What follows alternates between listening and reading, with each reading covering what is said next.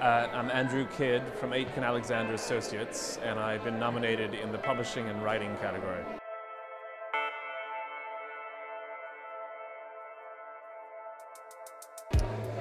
My industry is going through probably its most radical and revolutionary transformation in the last 400 years, really since the invention of the printing press, because it's coming to terms with digital. And it's an exciting but daunting moment for it. And it's something that particularly interests me, is how books and publishing find a space in the digital world.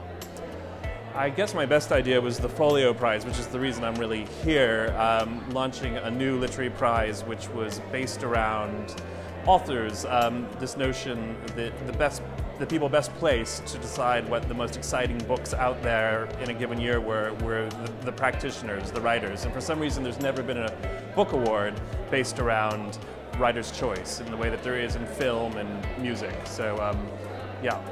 My biggest failure was when I decided that the traditional way books are published, hardback first and then paperback 12 months later, was not how it should be, and that I was going to change this when I was a publisher. I'm an agent now, but when I was a publisher.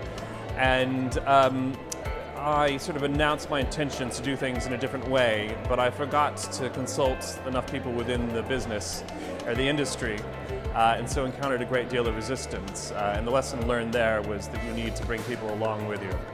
So, as I mentioned earlier, we're living in a period of great cross-fertilization, and the very fusty old book business has to find ways to intersect with all of these new 21st century industries.